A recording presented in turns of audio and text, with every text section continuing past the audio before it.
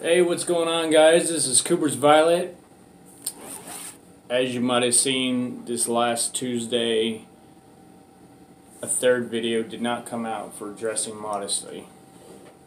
And I'm going to tell you why. I was on vacation.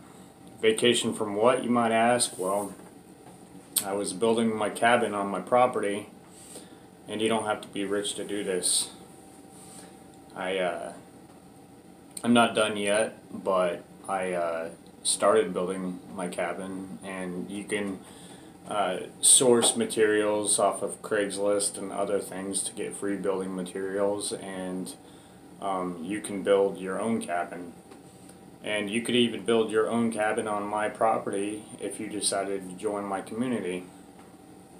Anyways, so there was supposed to be Dressing Modestly number 3 coming out, and then every other Tuesday would have followed with the series of videos.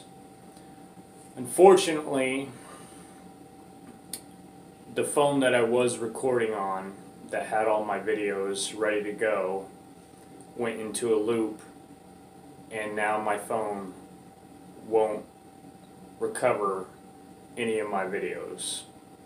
So if you just have patience, I will have those videos up and ready to go on some other days. But until then, we can get into this next series of study. Let's do this. Hey, this is Cooper's Violet. While we're waiting for those modesty videos to surface, we are going to start on a new study called Clean and Unclean Foods. Get out your Bible. I'll have verses ready to go, and if you want to just write them down and look them up later, you're more than welcome to do that. I have them all ready for this study, so we can get into it. So, we're going to talk about clean and unclean foods of the Torah. So, to start, we must eat according to the Torah. There are clean foods that we're supposed to eat, and there's unclean foods that we're not supposed to eat. And just to start, a lot of people say that this law has been thrown out the door, nailed to the cross, but I'm going to start right in the book of Revelation, which is the last book of the Bible. And in today's society, it is very hard to eat according to the Torah. Because even though you think you might be eating according to the Torah, the corrupt businesses have put so many chemicals into our food and named things that you don't recognize the name of. So you could see something on the back of a nutrition label and be like, oh, okay, there's no pork in this. But actually there is, because they have it hidden under this huge fancy word. Anyways, let's jump into it. This is part 1 of clean and unclean foods. So if you go to Revelation chapter 2, verse 19 through 20, and let me just say I do apologize about the echoing in here, and it could be due to my camera that I'm using. My other camera was pretty good quality, and unfortunately it crapped out. So anyways, Revelation chapter 2, 19 through 20 says, I know your deeds and your love and faith and service and perseverance, and that your deeds of late are greater than at first. But I have this against you, that you tolerate the woman Jezebel, who calls herself a prophetess, and she teaches and leads my bondservants astray, so that they commit acts of immortality,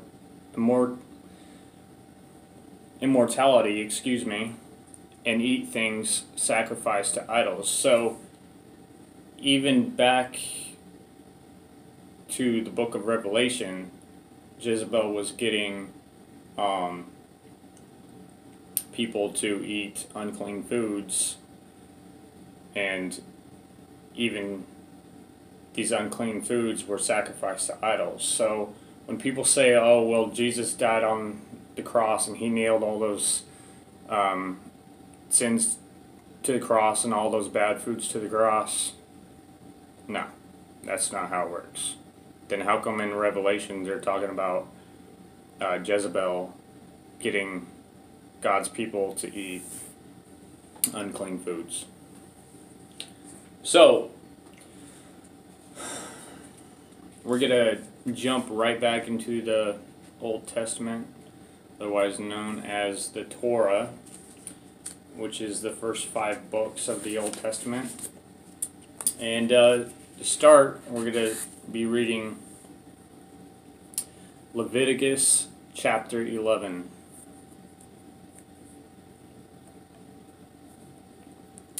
And the Lord spake unto Moses and to Aaron, saying unto them, Speak unto the children of Israel, saying, These are the beasts which ye shall eat among all the beasts that are on the earth. Whatsoever parteth the hoof, and is cloven-footed, and cheweth the cud among the beasts, that shall ye eat. Nevertheless, these shall ye not eat of them that chew the cud, or of them that divide the hoof, as the camel, because he cheweth the cud, but divideth not the hoof, he is unclean unto you. And a coney. If you want to know what a coney is, check out my picture I'll list right here. Because he cheweth the cud, but divideth not the hoof, he is unclean unto you. And the hare, because he cheweth the cud, but divideth not the foot, he is unclean unto you. And the swine, known as the pig, you know, bacon, pork, pepperoni, pizza, stuff like that, sausage pizza. You got to give up all that. It's worth it, isn't it? I mean, Jesus died on the cross. He went through all the pain and torture. I'm sure you can give up pork. I'm sure you can give up not eating the foods that we're not supposed to eat. Anyways, at Leviticus 11 verse 7, and the swine, though he divide the hoof, and he be cloven-footed, yet he cheweth not the cud, he is unclean to you. And the other thing is like pigs, they are scavengers, you know, so they will eat meat, they will eat grain, you know, so they're nasty if you really look into what pigs eat and whatnot. Of their flesh shall ye not eat, and their carcasses shall ye not touch. They are unclean to you. So, just like I've said in my other videos before, you might see my cats walking around, you might see my dogs walking around. Those are unclean animals. You're not allowed to touch them. You're not allowed to petting. Obviously, that's touching. You're not allowed to eat them. You know, they're unclean. And, you know, that's sad stuff. You know, you have an animal and don't just go and get rid of it. But I would say that you keep that animal until it dies and then not get another one. That's my plan anyways. Alright, Leviticus 11, we're at verse 9. These shall ye eat of all that are in the waters. Whatsoever hath fins and scales in the waters, in the seas and in the rivers, them shall ye eat. And all that have not fins and scales in the seas and in the rivers, of all that move in the waters, and of any living thing which is in the waters, they shall be an abomination unto you.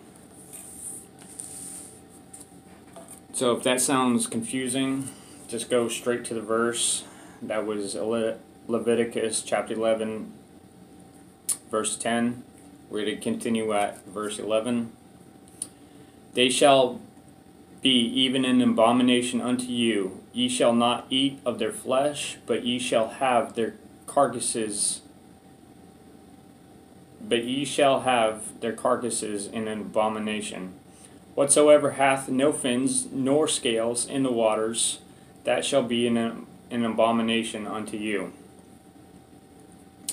And these are they which ye shall have in an abomination among the fowls.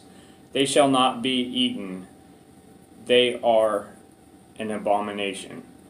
The eagle and the ostrich, which I'm assuming is a bearded vulture. Check it out. And the osprey, a lot of people confuse osprey to an eagle or a bald eagle or a falcon. It's really in the eagle family, so it looks like a hawk or an eagle, like I said. And the vulture and the kite after his kind. Every raven after his kind, and the owl, and the nighthawk, and the cuckoo, and the hawk after his kind, and the little owl, and the cormorant, my apologies if I'm saying that wrong, and the great owl, and the swan, and the pelican, and the gear eagle, and the stork, the heron after the heron after her kind, and the lapwing and the bat are unclean. Now let me just stop right there for a moment. If you go to a lot of sources online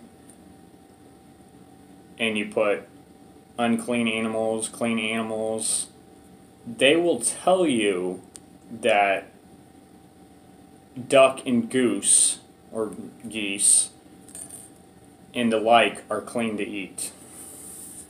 But there's a problem about that. If you look up Leviticus chapter 11 verse 18, it says, and the swan and the pelican, okay? Now, if you look at images of the swan's feet, and then you look at images of the pelican's feet, what's that have in common? It's exactly like the duck and geese feet, guys. And girls, don't be deceived. These sources online might say that the duck and goose are okay to eat. They are lying to you, or they don't know any better. It clearly says in the Torah, and the swan and the pelican, okay, and their kind. Okay, the swan is in the same category as the duck and the goose. The pelican is in the same category as the duck and the goose. Duck and geese are not clean to eat. They're in the unclean category.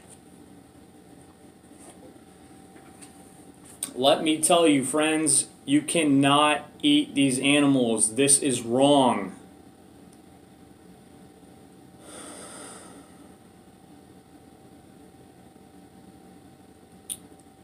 So, like I said, anyone who teaches you that these animals are okay to eat are liars, and the Father is not in them, just like the Bible says. Do not just trust the internet or person who speaks with gentle lips, for they may be deceiving you. And you know what? It's looking at like I'm into 12 minutes, so I'm going to cut this video off. Please join me for video 2 of clean and unclean foods. Thanks again for watching. Please like and subscribe. If you'd like to donate a phone to me that's used, go ahead and send it to the address below.